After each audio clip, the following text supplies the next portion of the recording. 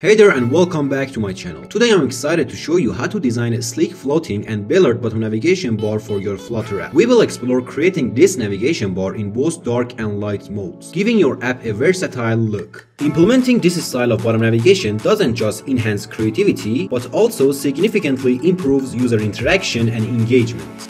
If you are having a good time watching the video, don't forget to click the like button and subscribe.